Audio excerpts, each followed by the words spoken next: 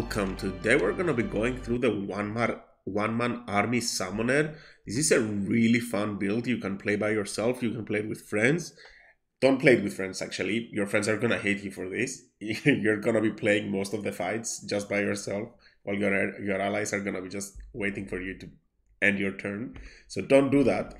But it's really fun. It can summon up to 21 summons, and you can also be turn into a summon yourself, right? You can turn into a dinosaur or an owlbear or a displacer beast if you want to. The summons it can get is around 21, and it's just you. So let's get straight to it. If you enjoy the content, please drop a like, drop a subscribe, and let's get straight to it. For stats, make sure you have high intelligence and wisdom. You can't use the band of intelligence, so we have to have at least a 16 intelligence.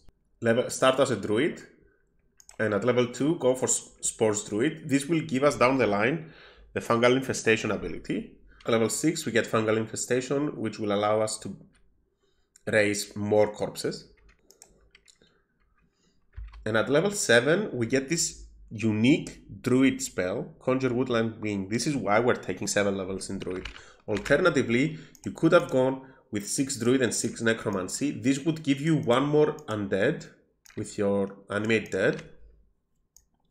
However, this way you get 2 summons because you are getting the Woodland Woad and the Dryad.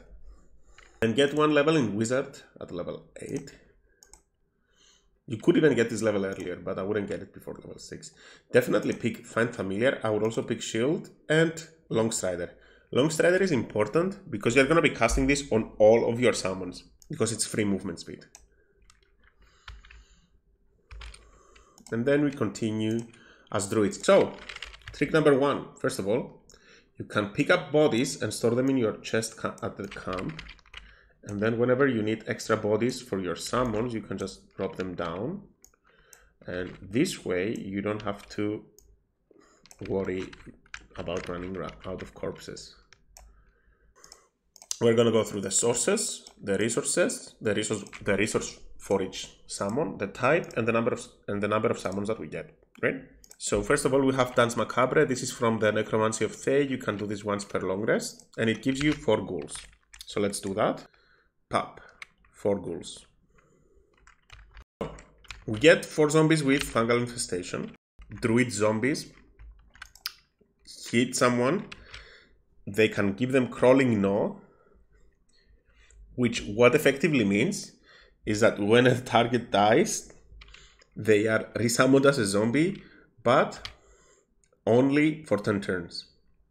Then we have Animate Dead, which we will use a level 6 spell slot to get 3 more ghouls. If we were a necromancer, we would be getting 1 more ghoul right here, or skeleton, excuse me.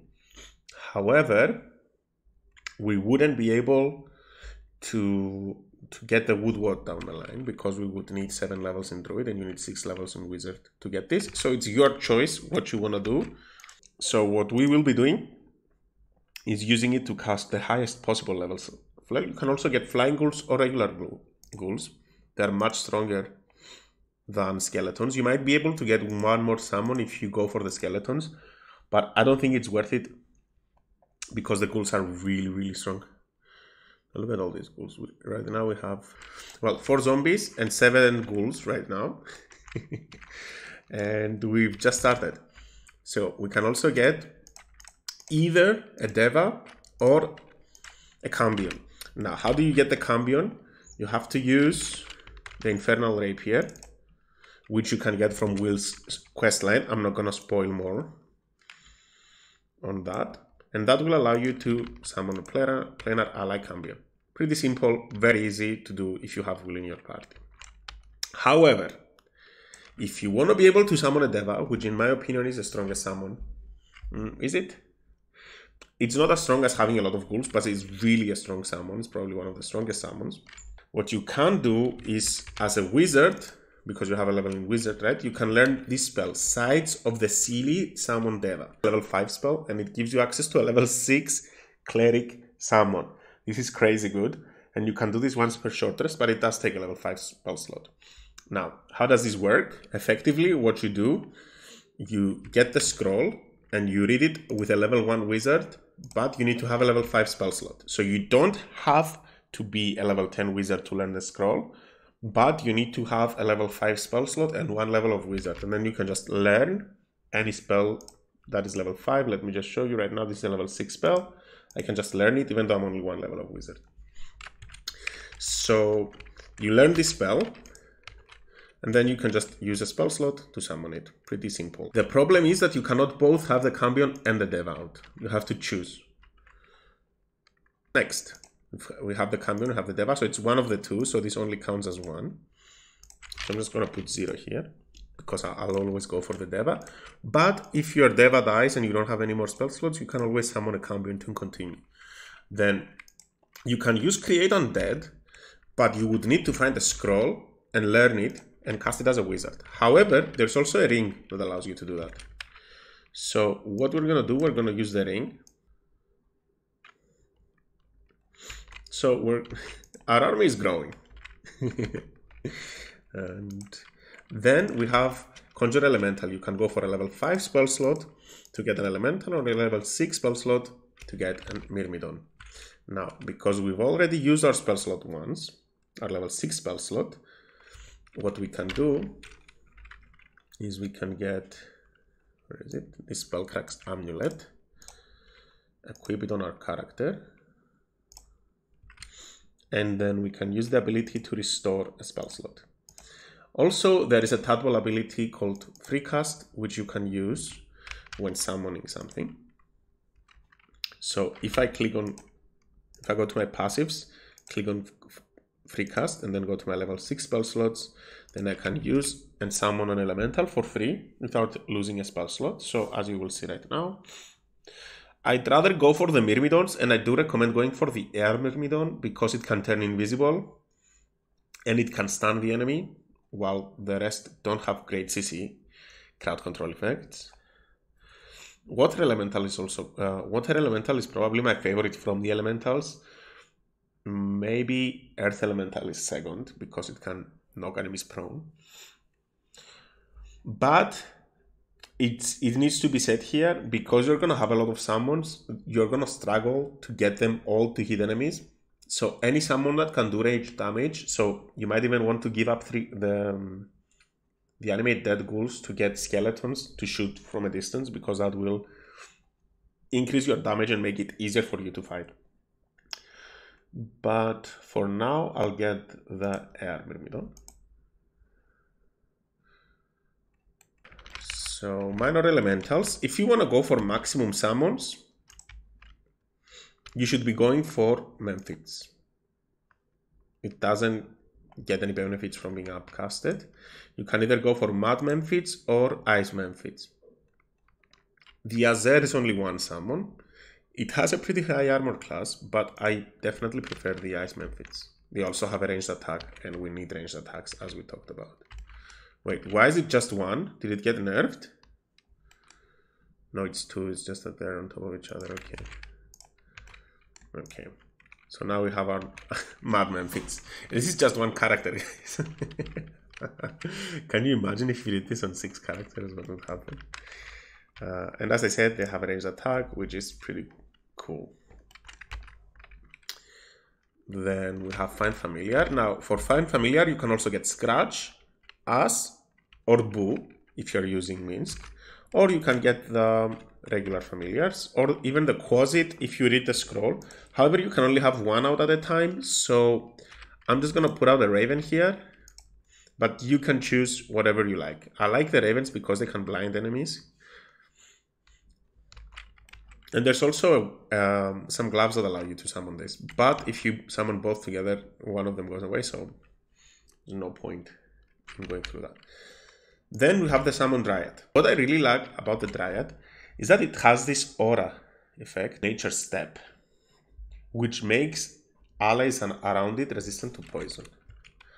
Now, also what it can do, oh my god, we're starting to lose track of, let me click it, okay. So what this one can do, it can also summon its Fallen Lover, so you're effectively getting 2 summons for the price of 1. as you can see, and I will move it. As you can see, everybody's getting buffed around it. It's vulnerable to fire, I think, so be careful with that, with fire spells around it. So we got two more summons from it, because it's the Woodward and the Dryad, and we covered the Spore summons. So what is up left? So what we're gonna use now is called an item that you can get in Act 2, which is called the Shadow Lantern. This item allows you to summon a Shadow Elemental. So let's summon the Elemental. Perfect. Now, it may not look like it, but you can actually move this around. And this is actually pretty strong. 60 HP, and it can do 2d8 plus 2d4, and strength drain the enemy.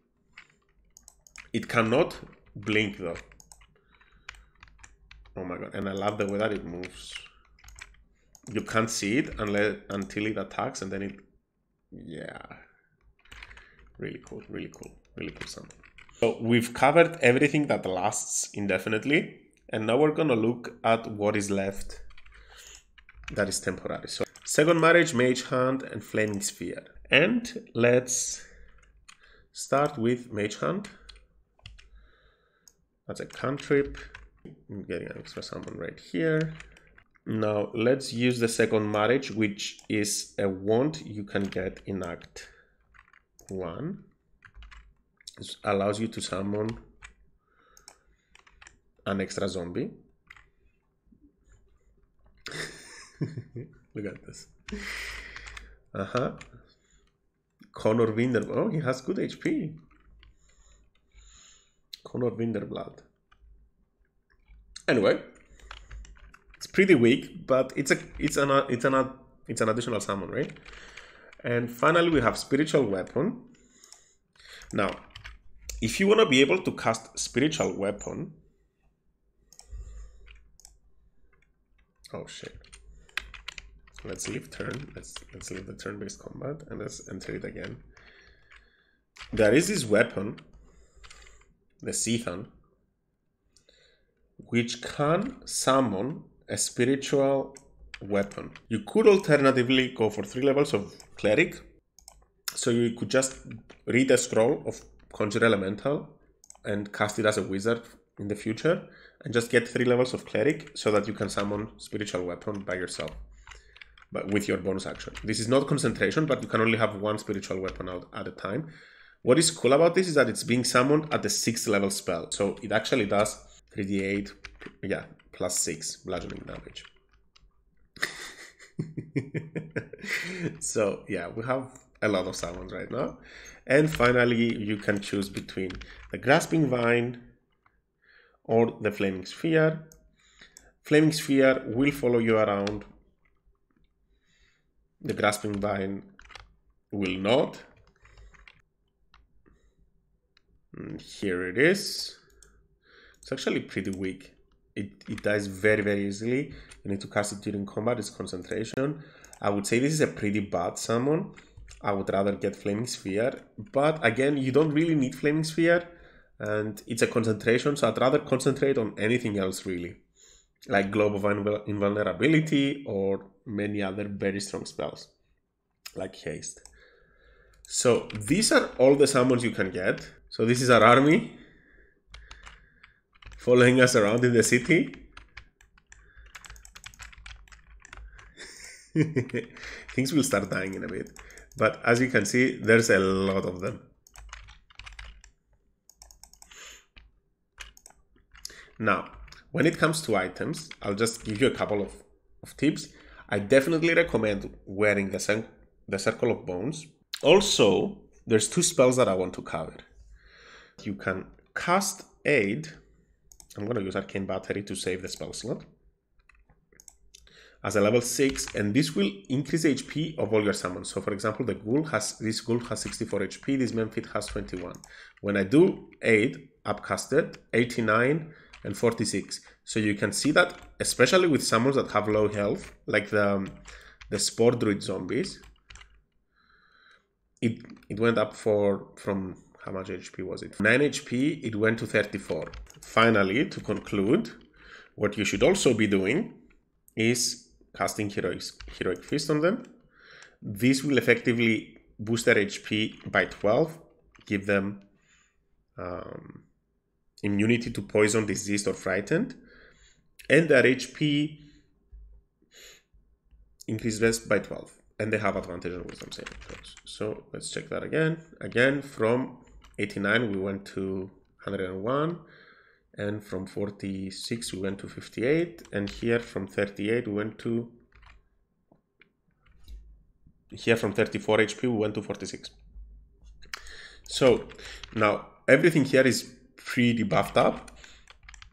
All that would be left would be to cast Longstrider individually. This is a free spell because it's a ritual, to all of them, so that they can see. Mami has 170 HP.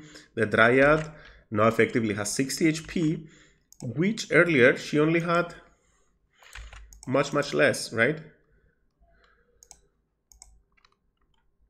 And you give them all Longstrider, and that way they're gonna be much more easier to maneuver on the battlefield.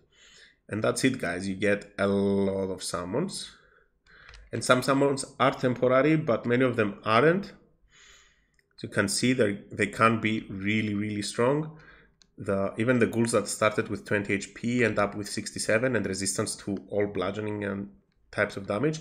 Now there is also some gloves you can use that give resistance to magical damage, to all damage, but they increase their there's a chance that these summons will go crazy for a turn or two.